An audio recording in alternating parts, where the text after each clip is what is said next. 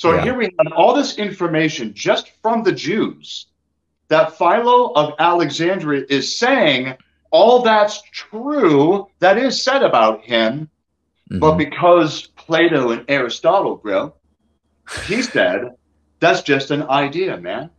That's just a cool idea. And that's what he was led to believe, that it was just a cool idea philosophically. Truly, I say to you, unless one is born of water and the Spirit, he cannot enter the kingdom of God. Yeah, I'm going to play a little bit further, and I think what I want to do after this is we'll probably go to like Deuteronomy 6:4, and maybe a little bit in Isaiah, just to kind of give. Yeah, let's do a little response of, okay, here's the foundation, here's where we're coming from as far as there being one God, and then how he reveals himself in the not only the Old Testament but the New Testament, just so people will have something to bite their teeth into. Yeah, so I have something kind of fun planned. I thought that might be fun. Yeah. So we'll do that, but play this clip, and then I have something kind of cool planned. All right, cool. Hopefully. It'll be cool. I guarantee it. How long have you been in the truth? Or, when did you learn the truth? What they really mean to ask is how long that person has been a member of the Organization of Jehovah's Witnesses. They confuse loyalty to the organization with a love of truth. But put their love to the test, and in my fairly extensive experience, the truth loses. Speak the truth to them and you get slander, insults, and shunning in return. In short, persecution. Persecuting those who speak the truth is hardly unique to Jehovah's Witnesses. In fact, persecuting anyone because they disagree with your belief is a big red flag, isn't it? I mean, if you have the truth, if you're in the right, doesn't that speak for itself? No need to attack the person who disagrees. No need to burn them at the stake. Now, there are very... Jazz hands. Looking at them. Burn him at the stake. Sorry. Yeah. I'm not sure if his position is still that Jesus died on a stake or a cross. That's, again, a whole other video. Right. But yeah, I agree with Eric that we should not attack someone because, you know, Eric believes different than you and I do, and Laura and many Christians that are Trinitarians. Right. But it's never the intent to attack. I'm going to stand firm and I'm going to say what the Bible says and what history actually shows. I'm going to stand on it. But, you know, there is something to be said, and Eric, you are so right, man, that you don't have to be a jerk to tell someone what the truth is. Correct. Yeah, so I think we have found a huge agreement with Eric that we don't want to be rude to someone just because we have a different belief. Right? Yeah. Yeah. So I guess I just wanted to kind of jazz hand in on that one and I agree with Eric on that because I think it's so important that he hears our heart on this. Yeah. Well, I would also say it's disagreeing with someone, like pushing back on their comments or even just, again, presenting what you believe, because that's what Eric is doing right now. He's presenting what he believes to be true. Right. And he's going to end up coming in opposition with what someone else believes to be true. So him doing that is not unloving or being a jerk or being a persecutor of other people's faiths. He's just putting forward what he believes to be true. So I don't really think it's I don't think it's really fair to say, well, that person didn't agree with me 100% lockstep, so therefore I'm being persecuted. I would say, though, that it's unfortunate, but I think unless we're honest about it, people are going to think that we're just trying to be nice and get along. There are individuals that I've seen comment, that have made comments, that are Trinitarians. You're a pagan, you're not saved, have fun in hell. Like, I've seen some horrible, horrible comments from so-called Trinitarian or Christians. On his videos? I don't know about his videos, but I've seen it on a lot of videos. Okay, all right. Oh, yeah, and this is from Trinitarian Christians.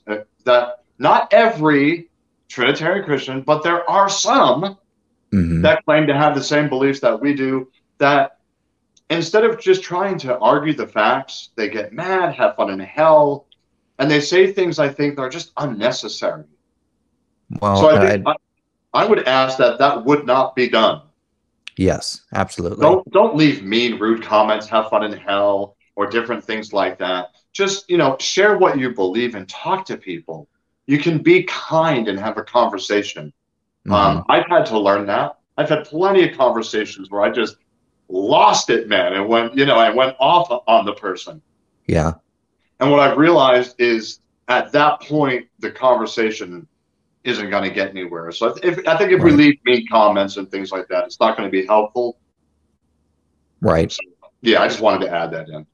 Yeah, an important side bit on that too is I just think I'm not saying if a person leaves a hateful comment they're not saved or something like that, but it is, Christ does speak about, from the outflow of a man's heart, his mouth will speak. So basically what's inside of him will come outside of him. And I just don't think that the God who came in the flesh and sacrificed himself in one of the most horrific deaths possible to rescue people from hell, to give them the possibility of rescue. I don't think he would the comment "have fun in hell" would ever pass out of his lips, because to him hell is justice. It's not a fun place, and he doesn't take delight in sending people. Or what does it say? He doesn't take delight in punishing the wicked. Yeah, it takes no delight in the wicked one being destroyed. Right. There is no delight in God to destroy someone. Rather, he's patient with that person. He shows mercy to that person so that they will come to know Christ. And so, yeah, we don't always do it perfect. I know I don't. Me neither. I have to work. Yeah, I have to work on stuff all the time. The biggest room in my house is the room for improvement. Right? Yeah. So I'm constantly working on self, and I know that I've responded in ways before that are just not good. But what do? You just hang your hat up, or do you lick your wounds, be a man, and move forward? Correct. You learn from it and say, wow, that was not helpful. Yeah. I'm going to give you a quick example. I was in California, and when I had first got saved, there was 3 carts and 7 Jehovah's Witness men. And I went ballistic on these guys. How dare you hide CSA? And I went off. And they packed up and left. And as they're leaving, I'm like, that's right. Get out of here, man. I mean, it was on. I'm in Oceanside, California at Regal Cinemas, and they're out front. And I'm screaming at them, right? Screaming at them. Get your bag, get the stuff out of here. And I'm freaking out. Yep. But I had just found out about the CSA. Yeah. You know what's funny? I left after and I did that's right. I got rid of them. My pastor was there. I didn't know this. Oh, he went and asked him. He went over to them and said, can I ask you a question? Would you ever want to leave the Jehovah's Witnesses and become like that guy? Yeah. You know what they said? I would never leave the Watchtower if I have to act like that. Yep. Pastor came and told me that. Nothing felt worse in the pit of my belly. I never felt so bad. Yeah. Realizing I was responding in a very emotional, angry response. That's not good, man. Right. And I remember feeling bad about that. And then I remember actively, when I go to the carts, I have to slow down. So a lot of times it sounds like, wow, he's speaking very slow, and I have to. Because my brain starts working overtime. I got 5,000 thoughts that come into my head, and I want to regurgitate everything on that person. So I got to slow myself down. I got to stop and think. Even if they say something, I've had Jehovah's Witness men poke me in the chest, push me, do all kinds of crazy stuff. And I've had to just step back, calm down, think, and now respond. And so it takes time. So I agree with Eric. I guess is this whole long story short, that we shouldn't fight with people who disagree with us and be mean, but we should stand for what's true and stand on that. Yes. Yeah. Absolutely. All right. Do you want to go a little bit further, or do you want to do that thing that you wanted to try? I think, maybe we should talk about what I wanted to talk about, because I think, you know, it's no disrespect to Eric's video. Like, I'm probably going to take the time to watch the whole thing after we're done. I'm go to work, put my headphones in, and I'll listen to it, because I do believe in being fair. I don't want to misrepresent Eric and just broad brush stroke the poor guy. You know, everything that guy believes is crazy. No, not at all. Yeah, that wouldn't be fair to Eric. So what I will do, though, is I want to talk about how the Trinity, or how Jesus being God, is not some new thought. It's not something new that Trinitarians came up with at the Council of Nicaea or Constantinople. Why were they forced to have these beliefs? Okay, so let's talk about, for a moment, we're going to have to kind of jump a little bit, but it'll make sense hopefully at the very end. Okay. So let's talk about Philo of Alexandria.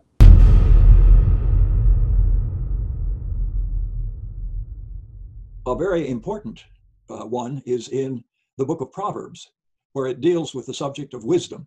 Now, a lot of scholars will simply say, well, these are the characteristics of Yahweh, and should not be indicative of a person or hypostasis.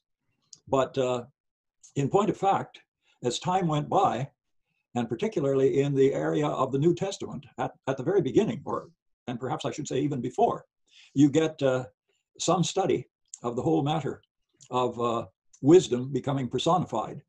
And this is in the book of wisdom, and also in the works of the Alexandrian Jew, Philo, who was a contemporary of Jesus Christ. And he dealt with the term logos, which would indicate something the same as wisdom in the book of Proverbs and in the book of wisdom. Now, why about this? Or what about this, I should say? Well, the fact of the matter is that the word logos, or logos, depending on whether you want to pronounce it as a short or a long O, the Jews or the Greeks in the Christ day mix the two of them up all the time, so I guess I'm at liberty to do the same thing. And in any case, the term is in our English word logical, from logos or logos, and it carried the concept of rationality as well, and therefore was very much like wisdom. And Philo down in Alexandria of Egypt saw wisdom and logos as pretty much the same thing, and as a personality. Many people have pointed to the fact that wisdom in Proverbs is feminine gender, but that didn't bother Philo at all. He said yes, and that's the case, but it could be understood as a masculine as well, or at least as logos is masculine. So wisdom could be indicative of a masculine person or hypostasis. Right. Now, a lot of this is dealt with very clearly in the writings of the famous early Christian scholar, Origen. Okay. So Philo of Alexandria was a contemporary of Jesus. He came in around, he was born around 20 BC, and he lived till about 50 AD. So like, he was a contemporary with Jesus, John, Paul. He was the same age. He lived in Alexandria, Egypt, and he has spent a lot of time in Jerusalem, where he would understand Judaism, right? So he was a real hardcore believer in the sacrifices and all of those things. So he was a Jew. However, he studied Greek philosophy, and in his studies, you can see when he writes where his ideas come from. So you probably have heard of Plato and Aristotle. Yes. Okay. So literally, Aristotle studied under Plato for about 20 years at a place, it's called, well, I think it was called the Athens Academy for Philosophical, Scientifical, and Mathematical Sciences, in about 380 BCE. So all these years before Jesus, all these philosophical ideas are coming around. Philo of Alexandria was studying them and what they had to say under philosophy. As you begin to understand Philo of Alexandria, you can see, if you just read his stuff, where he got it from. So Philo of Alexandria believed that we should take the Old Testament pretty much and throw it out as being anything that's legit. So he actually took, Philo took the Pentateuch and said it's all allegorical, bro. It's just allegorical, man. So then he would go ahead. Oh, okay. So I always get the Torah and the Pentateuch mixed up. Is the Pentateuch the first couple of books? Okay, and then the Torah is the books of the law. Yeah, the Torah and the Tanakh and So basically, Philo took the first 5 books of the Bible, the Pentateuch, and said it's all just to be understood as allegorical. All of it. And so his ideas of, in fact, he would even go so far to say that God is so far removed from us that don't even call him wise. Don't even call him just, because that would mean he's like us in some way. He's so far removed from us that don't even call him wise or just. But then he would say, but don't say that he's not wise or unwise or unjust. But you kind of see the contradiction playing in. So Philo of Alexandria, these ideas would be floating around in Jerusalem.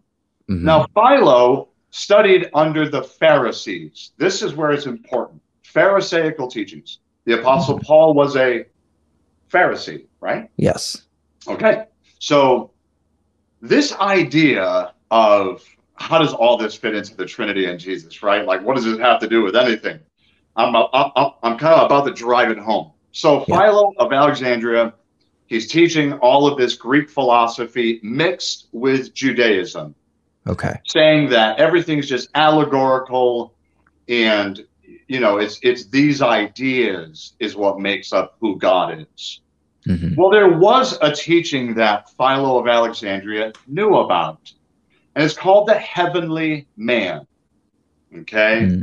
So this is where it's really interesting, because we see the Apostle John and the Apostle Paul correcting Philo in the scripture. Before we get to the correction, let's take a look at what were the teachings of this heavenly man. Do you have your Bible still? Yes. All right. So let's just take a look at Ezekiel chapter 1. As you're finding Ezekiel 1. Ezekiel 1. And we're going to just look at a couple of verses. If you, I'm using the nearly inspired version. Is that okay? Totally fine. Okay. So Ezekiel, when the rabbis would teach the book of Ezekiel, they would expect their students to be kind of at a certain level of understanding. Because we're now getting into deep understanding of God's word for the rabbinical Pharisee thought. So this is taught by the Pharisees, not Christians. This was taught by the Pharisees. So Ezekiel chapter 1, and read verse 1. So this is something that Philo should know. Philo does know this. In fact, he's teaching this. So here's one of his teachings. Ezekiel 1:1. In my 13th year, in the 4th month, on the 5th day, while I was among the exiles by the Kibar River, the heavens were opened, and I saw visions of God. So what is Ezekiel about to see? It says he saw visions of God. Visions of God. And so in the actual Hebrew, it says that he is about to be shown God in a special way. So it's kind of neat. So he's about to see God in a very special way. the very beginning there is just a time frame. He's by the Kibar River, and it's probably around 600 BCE. So just to kind of give a little time frame. I was going to say, I know that this.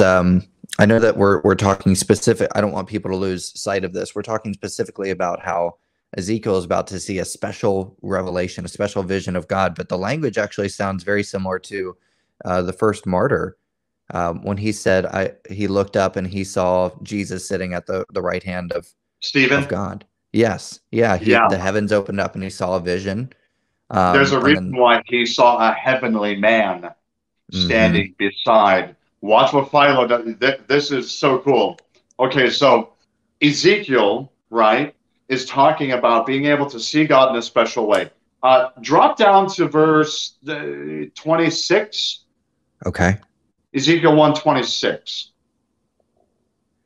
Because the rest of Ezekiel 1 is just describing the different, like, I saw angels and then I saw the chariots. And so he's looking up into heaven, and at the very highest part in heaven, above the angels, above the chariot, above all that stuff, he sees someone.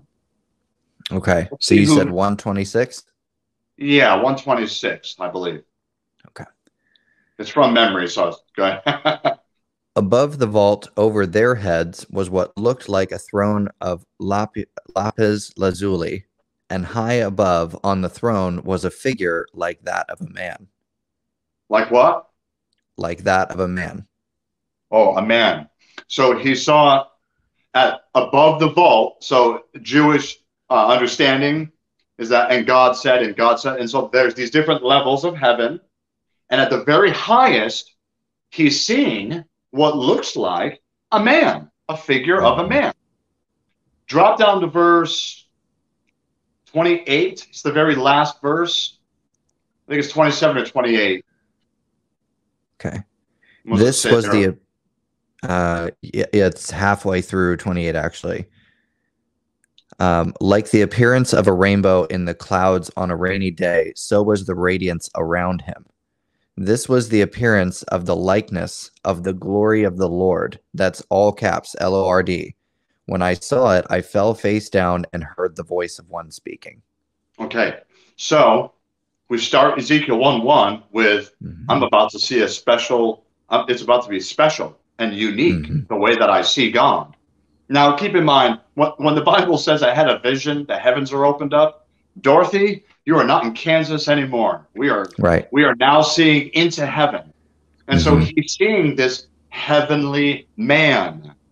But yet it's the glory of Yahweh. You see? So the rabbinical thought, Philo taught that this heavenly man, by Ezekiel, by Daniel, and by other prophets that talked about this heavenly man and the image. What makes it so cool is this image. In the Hebrew, it's galut. And so go back to Genesis 1:26. Okay, you said Genesis 1:26. Yeah. Because Ezekiel 1:26 is talking about the image of a man. And notice Genesis 1:26. So it's easy to remember. Ezekiel 1:26, Genesis 1:26. That's cool. It's almost providential. It would seem that way, right? Because it says, then God said, let us make mankind in our image, in our likeness. Yeah, image and likeness. I saw someone that looked like a man. Yep. Let us make man in our image. I have the same likeness of this man of heaven, and then I also have soul and spirit. Sound familiar? Yeah. Sounds almost Trinitarian. But watch, it's not done. It's not done. So Philo is teaching this, right?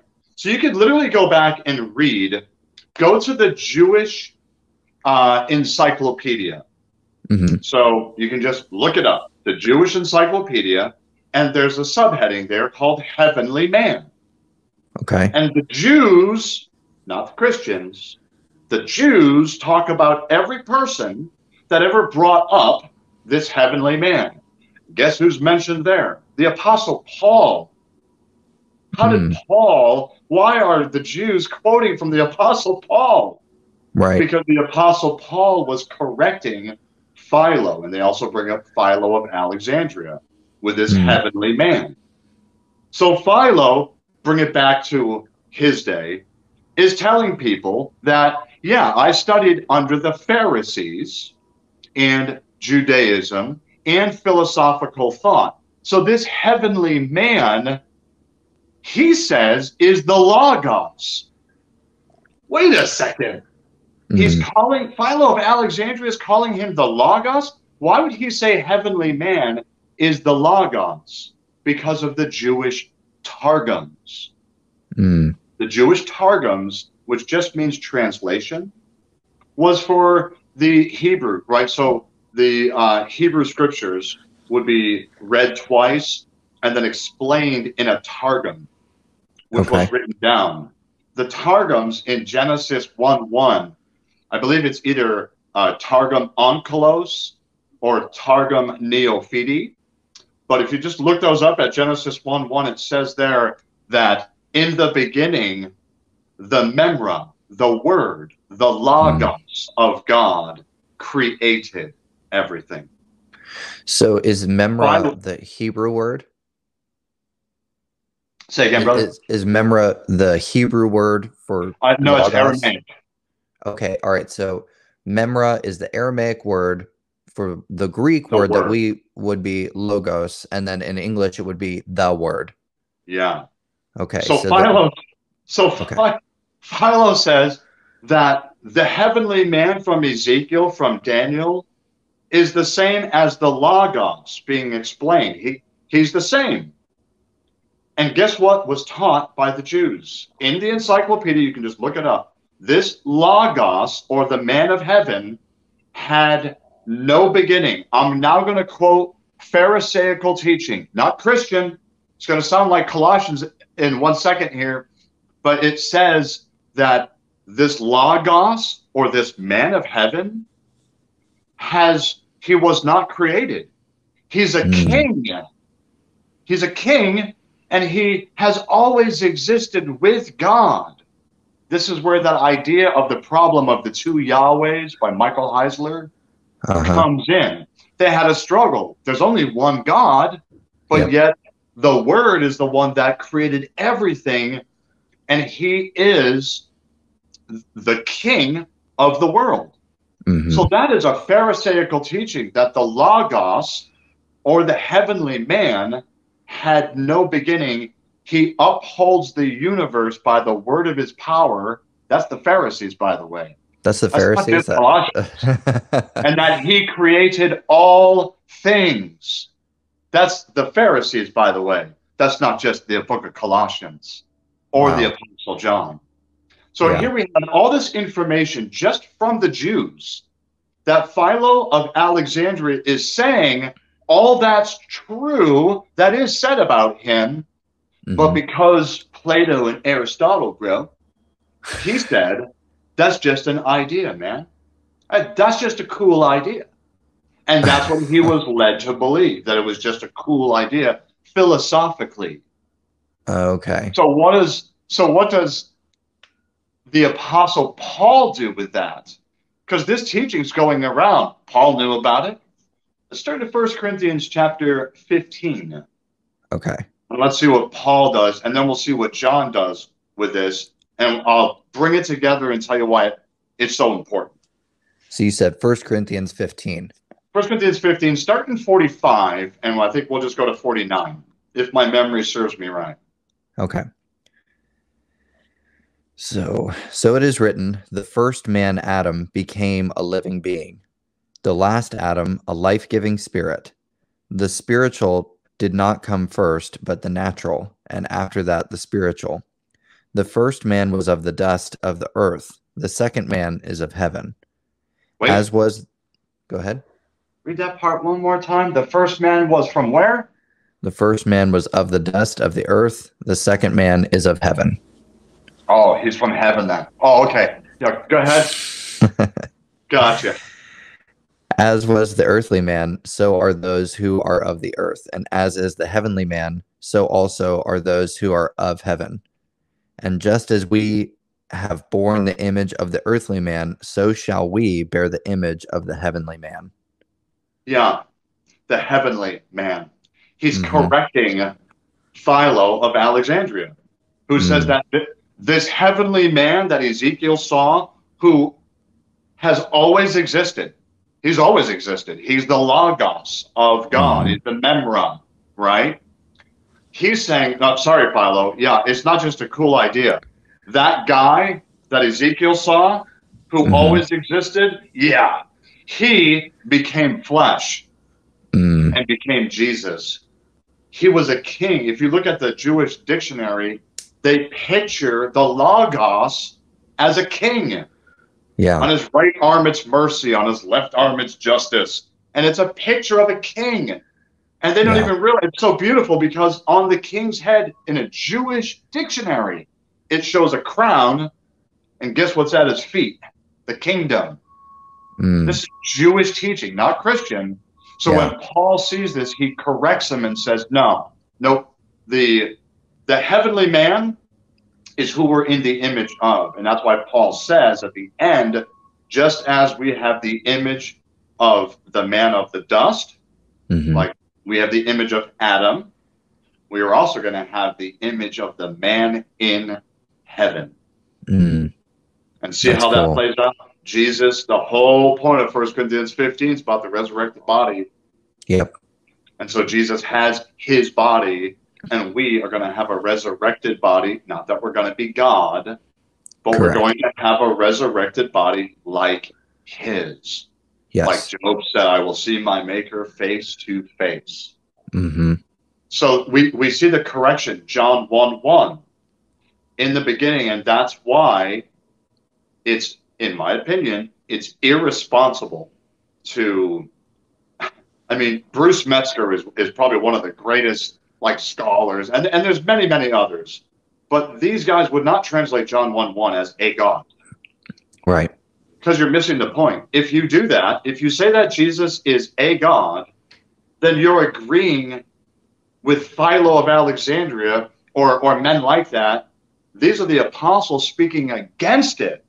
Yes. Saying that, no, in the beginning was the word, the Logos, or the Memra. He used it for that reason, because the teaching in the Targums was that the Memra created all things. It was through him and for him. That's Jewish teaching. Right. So what John does is he says, no, you're right. That man in heaven from Ezekiel is Jesus, who became flesh. He's the eternal God. He's had no beginning. Yeah. So the argument from all of this is that Philo of Alexandria is mixing this Greek philosophical gnarly idea, and he's mixing it with Judaism and saying it was just an idea. Yeah. That's a cool thought, and it's easy, like you said, it's easy to remember because it's Ezekiel 1:26, Genesis 1:26, and now you go into 1 Corinthians near the end, and you can see the correction. So I'm sorry, continue. Yeah, John 1:1. And so here the Jews, all this time, for all these years, envisioning, and this is the Pharisees. We can see why Paul could answer them so swiftly and so artfully. Like, I love Paul. He's just like, I just love you, man. Like, it's just so cool. Right? Yeah, the way he answers is like, yeah, sorry, Philo. I appreciate what you're saying. Like, it's great that you have these philosophical ideas and all this stuff. But when you have to throw away the Old Testament, like Marcion threw out the Old Testament, kept 10 letters of Paul and only part of Luke. When you have to do that to make your philosophical ideas work, you're wrong. Right. Because it's Bible then philosophy. You can't take your philosophical ideas, and it's just my opinion. I don't think it's a good idea to take your philosophical ideas and hold them above Scripture.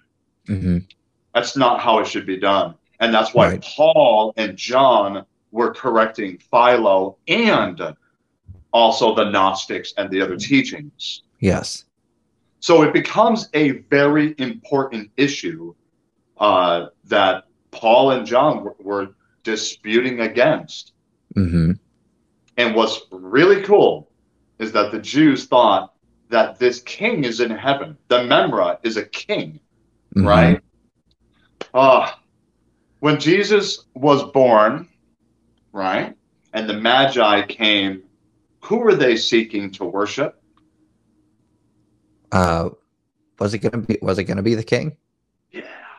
Magi that's were cool. they're like, where's baby Jesus? The king. Yeah. Where did this king come from? He came from heaven. He's the heavenly man. He's the Memra, the Logos, the Word, the Eternal One, the Enarche Ein Halagos. I mean, he is the eternal God of the Bible. He's not the Father. Mm-hmm. He comes out of the Father. That's why Jesus would say, I and the Father are one. Mm-hmm. Because they are one. And you wanted to talk about Deuteronomy, and this is a good place to do it. The Shema. Shema Israel, Yahweh Eloheinu, Yahweh Echad, right? That's the famous. So this is a Jewish daily prayer. Oh, yeah. Jesus would have said it. In fact, he even quoted it when the rich man came to him. What's the greatest commandment? He's like, Shema. He's like, Shema the guy. Sorry. I love it. So he says, Shema Israel, hear, O Israel, the Lord our God, the Lord is one, right? Mm-hmm. The word one that's used, echad, is not the word for numeral one. Correct. It's not. Look up echad in the Hebrew. It does not mean numeral one.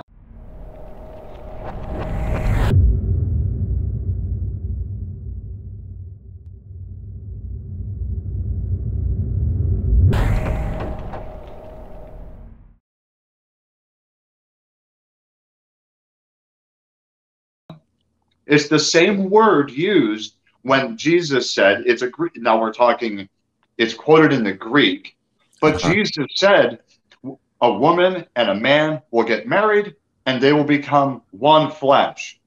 Mm-hmm. That's like I said to you, have you and Chelsea become one physical flesh? Yep. Oh, no, we physically haven't become one flesh, but if you do, please send me pictures because that would be gnarly, man. we'll look like some sort of Greek, mythological creature. Now Philo's interested, right? Yeah, exactly. So it's not that you become one flesh; you're like inside of it. It's that you're one in your thoughts and in unity and all the ways that we understand that to be. Mm-hmm. That's the understanding of the Shema. It's not that echad means one, the numeral one. Right. It's literally that this one is shared by three co-eternal persons. Father, Son, Holy Spirit. Just saying God is love. And this is just conjecture now. Okay, so not the Lord say, but I say, right? Like when we say God is love, and he's always been love. Mm-hmm. That to me describes in such majestic, beautiful language the nature of God. You have the lover, who's the Father, the beloved, who's the Son, and you have the Spirit that is there to share that relationship with Father and Son. It's love. Yep. That's God. And so to tear it all down, I think you would have to. And I think I see now that we're talking about this, I see why Eric is a henotheist. Because there's no way that you could hold to monotheism and believe that Jesus is God. Or, you have to switch it. So for me, I'm a monotheist. Mm-hmm. But saying Jesus is God, well, I would have to switch then. No. And so that's what the Bible does, is it very carefully. In fact, John 1:1, it could be turned on its head. Yeah, it really is. And he was extremely careful to make sure in the beginning was the Logos, the Memra. Everybody there knew what he was talking about from the Targum. Mm-hmm.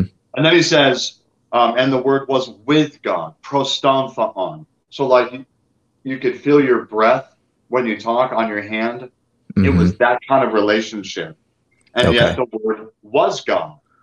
So it doesn't say that he's the Father there. It says that he's God. It's by nature. Yes. Yeah. And, you know, the versions that I have found, let me just kind of explain something that I think will help also. The versions that I have found that support Jesus is a God. First off, Johannes Grieber and his wife, which, hey, I'm not saying that Eric's involved with Johannes Grieber or his wife or believe any of that stuff. I don't know. Right. But I think everyone knows that that was an occultist Bible. It's just, it was what it was. Right. But the Watchtower, yeah, right. But the Watchtower also does this little thing where they will say, we're quoting from Archbishop Newcomb's translation.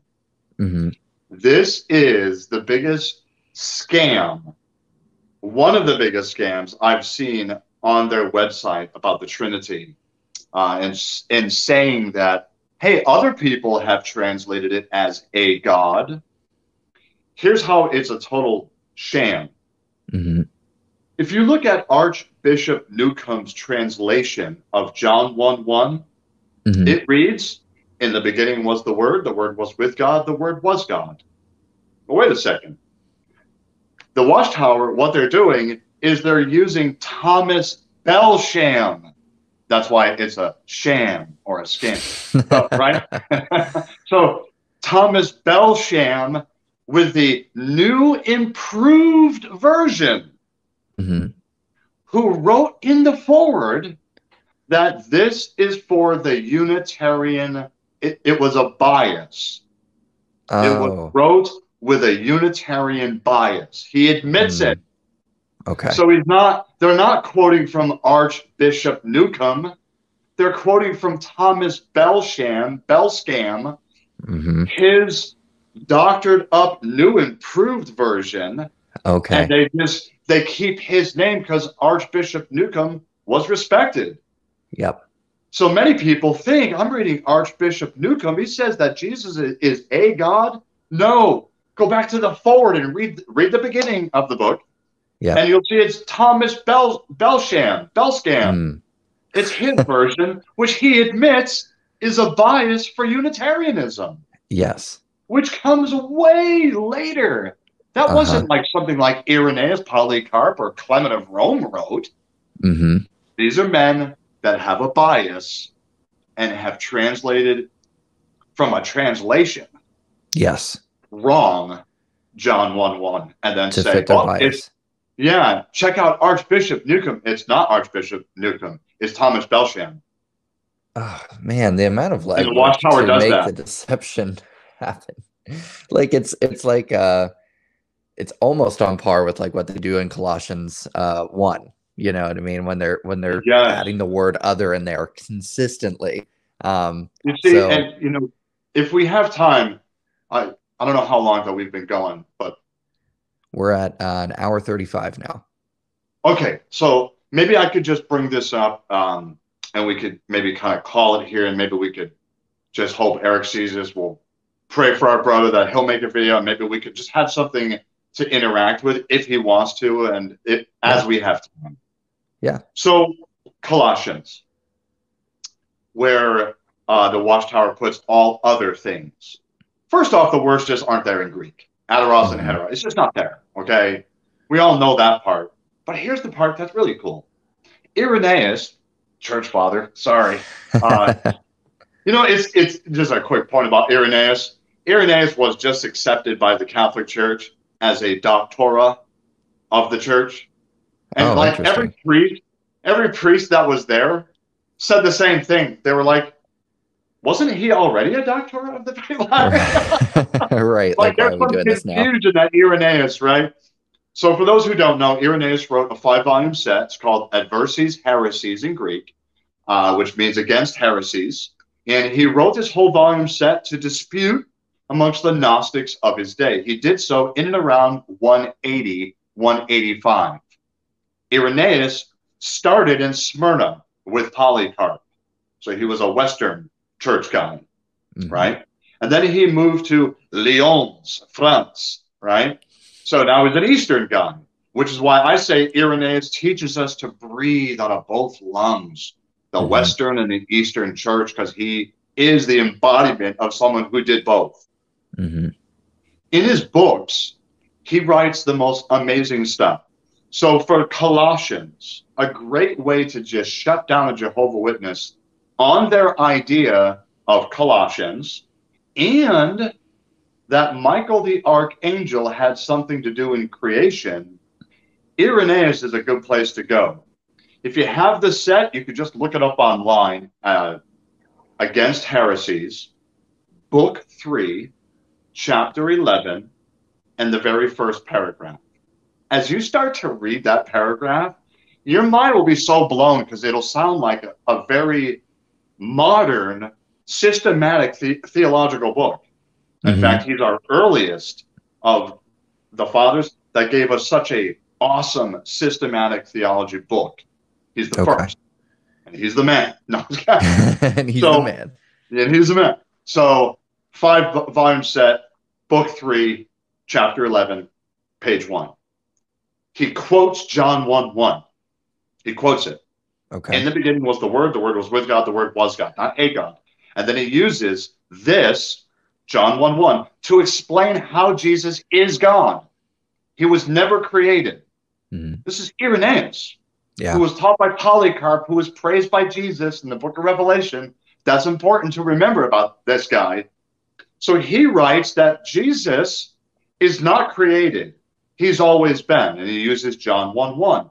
Then, guess what he talks about? How the angels could have had no part in creation. Sorry, Michael. That all of the created beings, no matter who they are or what they are, angels or anything, had zero part in creation. It was God alone through Christ, the Memra, the Logos, the Word, who created all things, not all other things. Irenaeus shut down the Watchtower in 185, and he had no idea. Right. It's beautiful, man. And that's why it's so important. I'm not saying you have to read Irenaeus and understand, have to believe everything he taught, because he taught a lot of stuff. And so but what I'm saying is, though, is when we look at the earliest people, Polycarp, Clement, Ignatius, and Irenaeus, the earliest ones, what did they teach? Because they were taught by the apostles. They were praised by Jesus for doing a good job. I think I would maybe take that serious. Right. You know? Yeah. If for whatever reason you're not going to trust what's actually said in the New Testament letters, then you can at least look at the letters that are written right after the guys who studied with the guys who walked with Christ. So, and even at the same time. Yeah. So we have the Gospels, we have the New Testament letters that, I mean, we could go through all of the apologetic verses that I believe Eric has heard before. And then for whatever reason, he just doesn't find them compelling. So, I just think, again, it wasn't accepting.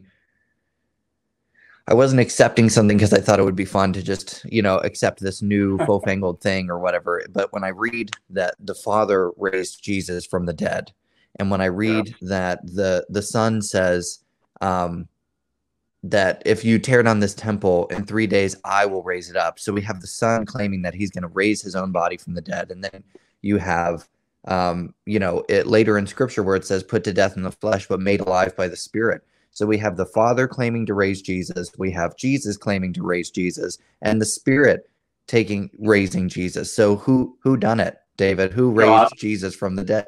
The easy answer is God. So that if we don't have the triune nature of God, then we have a contradiction here. The Son is saying something out of turn from the Father, and the Spirit's taking credit away from both of them, which is wrong. We have a contradiction here, unless God raised Jesus from the dead. Yeah, and there is no contradiction. If you take away that Jesus is God and he's a little God, well, you would have to, because it's and that's why for me, I'm trying to get people like Eric and other people. I want to get you away from cherry picking, and I don't want to be asked what is your best verse to prove the Trinity? Give me your best. I think, really, that would be like, you know, if I was to ask you, Brandon, about Chelsea, tell me about her whole life in one sentence. Give me your best. Right. Mm-hmm. Really wouldn't be able to be effective. Right. I think the whole story of starting in Genesis, that we're made in God's image. And then we see this heavenly man, and the Jews describing him, well, Ezekiel describing him as this picture of a man. It's like a man, but yet it's the glory of Yahweh. It's the glory of God. And then we see in the Targums in the days of Daniel and so forth, Ezra, and we would see in the Targums that this Memra, or the Word, is this king, and all things were created through him and for him. This is before Jesus. Yep. Then we get to Jesus, and we see the incarnation. This king that the Jews kept talking about in Pharisaical circles. Mm-hmm. He became flesh, and the Magi said, "Where's the king?" Mm-hmm. They didn't like that very much.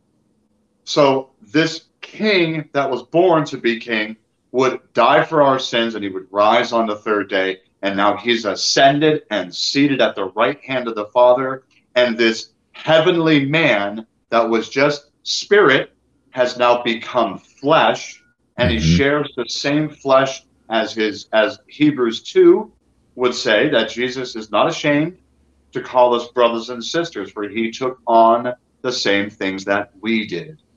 Yep. And then Paul would drive it home and say, yep, that man of heaven became flesh, died for your sins, rose, and he's seated at the right hand of God. That's why Stephen said that.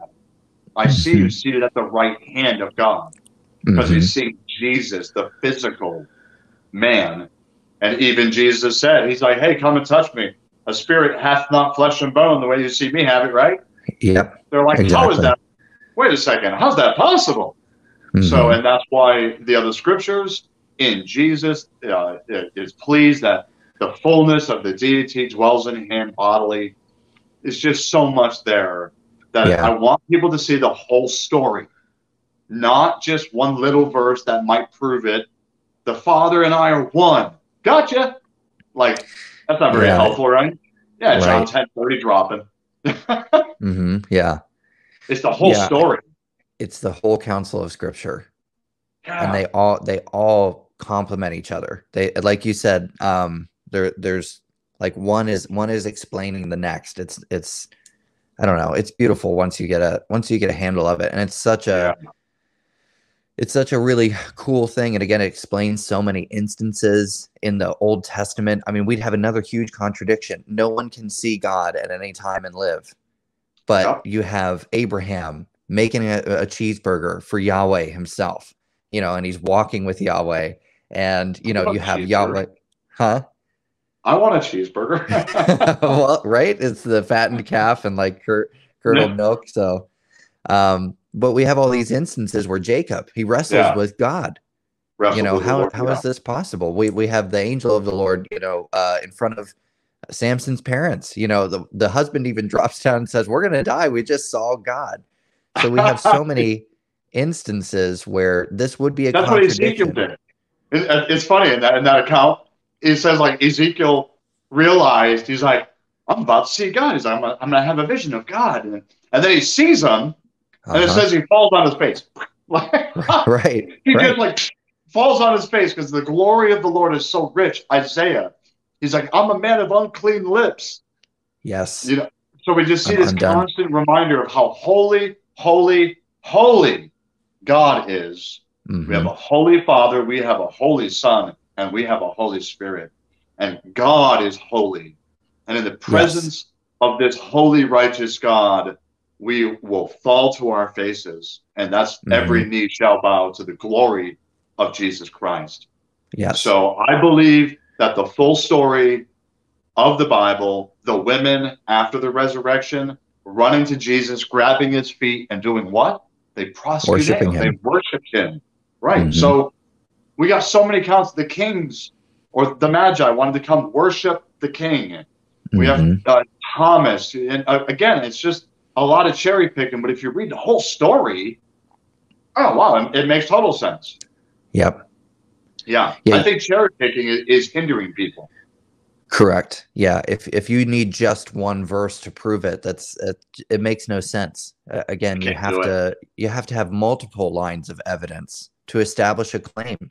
Even when Jesus, he's talking about two unique persons when he's saying, "I'm not just testifying about myself, but my Father is also testifying about me." So there was the two witnesses needed. Yes.